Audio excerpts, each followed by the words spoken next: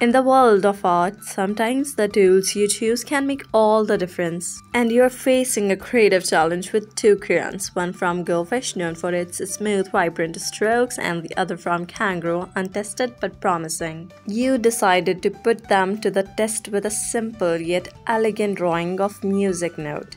You started with a Goldfish crayon, and to your delight, it glided effortlessly across the paper. The lines were smooth, the colors were vibrant, and the texture made the music note come alive in a way that felt just right. Next, you picked up the kangaroo crayon, hoping for a similar experience, but as you began to draw, you noticed something was off.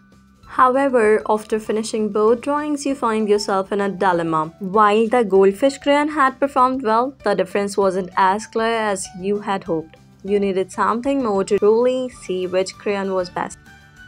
And so, even though it wasn't part of your original plan, you decided to draw something completely different, a cute penguin. This wasn't just any drawing, it was a test of creativity under pressure.